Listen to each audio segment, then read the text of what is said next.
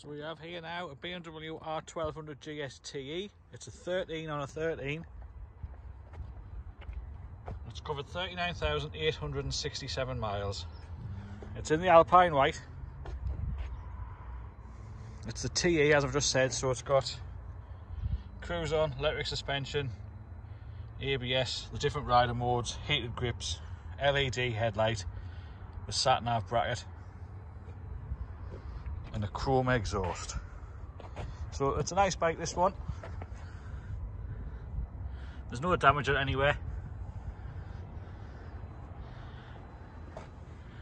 The paint's just starting to pick up a little bit on the joints of the engine there, but it's not bad at all.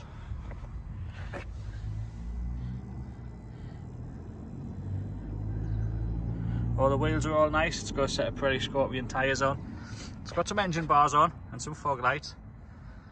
It's got a headlight guard and a different screen. I'm not sure what make it is. It might be a Z Technic one. Oh no, it's a Puig bottom screen, so it's probably a Puig top screen as well.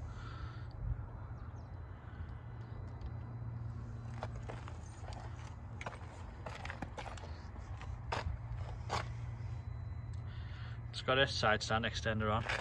It's got a rear hugger on. It's had a different hugger on here at some point. If you look there, and it's rubbed a little bit of the paint off. Just see where my finger is. It's still got the bracket off it there. But all in all, it's a really nice spec and it's a really nice clean bike.